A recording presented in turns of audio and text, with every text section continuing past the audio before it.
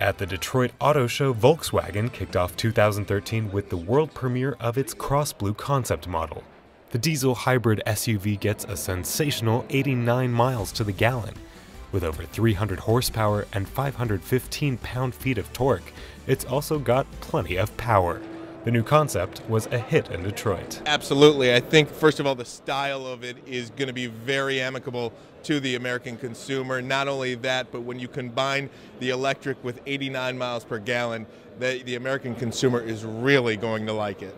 I think there's a really good chance there is a demand for SUVs. People don't want to drive vans anymore. They want to drive SUVs. They think the vans aren't cool. Audi promised both efficient motors and powerful performance with its SQ5 and RS7.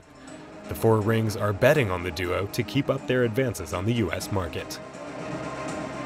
Americans love sporty, fast cars, so they're bound to take a liking to both of these vehicles. Power has always been a factor, but these days Americans don't just want cars that go fast. The cars have to be very pretty and very green. Americans want to see cars that are powerful and fun to drive, but also environmentally sustainable. And that's exactly what VW has to offer.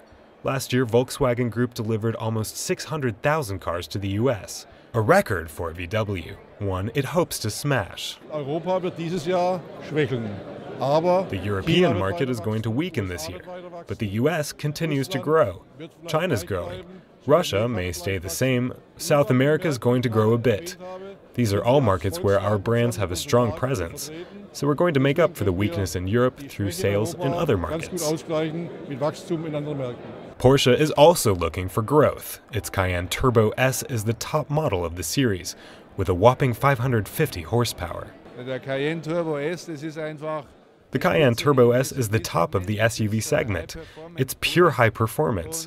We're setting new standards. Bentley was certainly setting new standards with the unveiling of its Continental GT Speed convertible, the fastest four-seat convertible in the world. For the Volkswagen Group, a powerful start to the new year.